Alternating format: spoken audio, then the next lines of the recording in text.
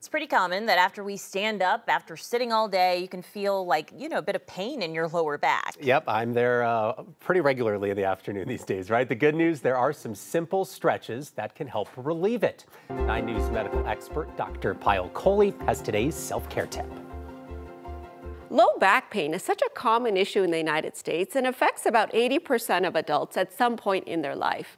At any given time, approximately 20 or 30% of us actually experience low back pain. Now, there's many reasons we can have low back pain.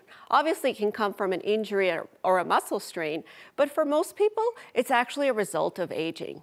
And as we age, the joints and discs in our spine can lose their hydration and their elasticity and start to develop arthritis or to become stiff. And a huge contributor can also be poor posture, slouching, or prolonged periods of sitting. Now, in addition, the sedentary lifestyle, which many of us have, can actually weaken these back muscles and make them more susceptible to injury. But the good news? Regular exercise can help ease your symptoms and prevent recurrence of back pain.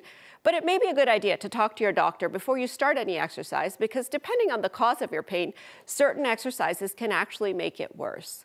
But if you are cleared to exercise by your doctor, make sure you incorporate both stretching and strengthening exercises that target the back muscles, the abdominal muscles, the buttocks, as well as the upper leg muscles.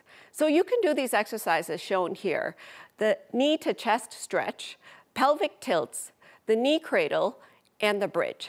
Now, it's especially important to strengthen core muscles, which help to support the spine. So I want you to remember the 5 to 10 rule.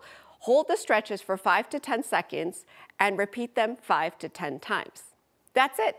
Do those exercises shown here at least once a week, combined with good posture and staying active, and you're on your way to a back pain-free life.